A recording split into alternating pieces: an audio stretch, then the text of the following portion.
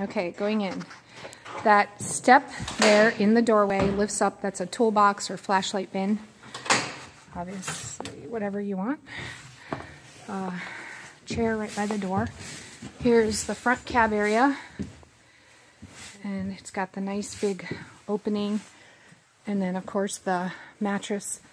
You can flip it over and make a queen-size bed up there. That's just the cushion for the dinette when you turn that into a bed. This TV is on a pivot. It swings out on its bracket and turns to whatever viewing angle you want. Under the TV you have these little storage bins. Here's your chair. Above the chair we have all of the TV controls. It's Blu-ray player, antenna, cable, and if you are tied in at a campground. Another bin over the door. Big bin. All your controls. Turn your hot water where you want it. Check your levels. Built-in coffee maker. Going back the other direction. There's a privacy curtain there. There's another privacy curtain for the lower part to close at night. Bins over the sofa. The sofa has 2 seat belts and a large pull-out storage drawer. Custom built.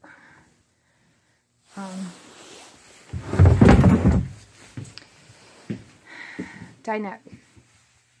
3 more large bins above. The side you have storage the full length of the dinette.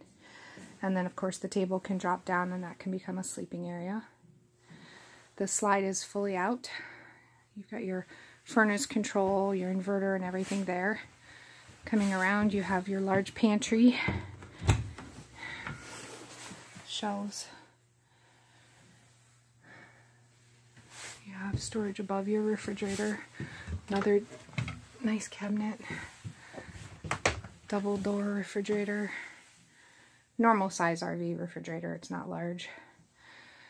Microwave convection. And your stove oven with the top 3-burner. Typical. Sinks. With your and there are lights everywhere, so you can make it bright. You've got the pull-out on your sinks. Nice style faucet there. Under the sink you have a very large cupboard with a shelf. Get all your pots and pans in easily. Beside it you have your pull-out silverware and utensil drawers.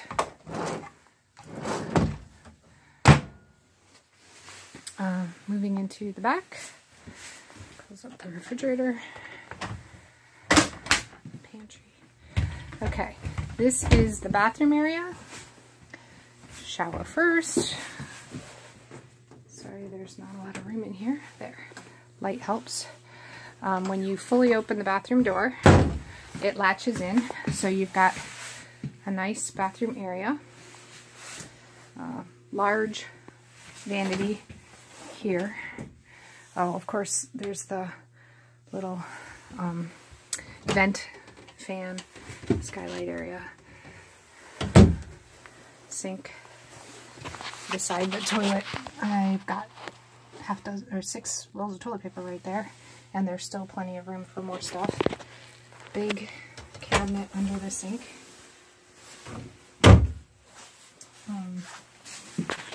Then moving on, you can actually separate the bathroom from the bedroom with the little accordion door.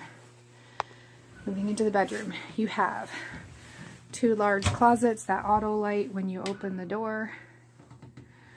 You have a pull down here, another huge area.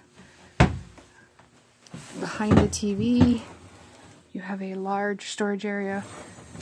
Keep extra blankets, towels.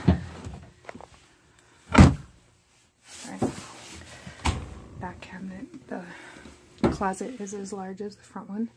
Again, lighted. rear window. You've got a window on either side of the slide out, large storage compartments above, lights. The bed lifts up, typically, just like every other bed, and there's storage underneath. Finished storage area, and then you can of course pull that up, and you've got your tanks and inverter. So, drawer. Those are, you see the depth on them.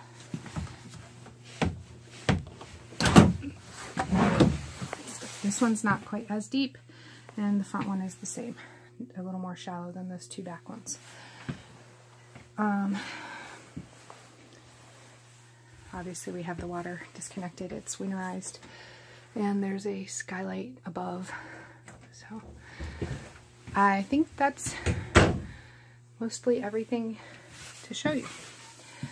So right now the slides are out. I'll do another clip with the slides in so you can see that it's still very comfortable and walkable with the slides in.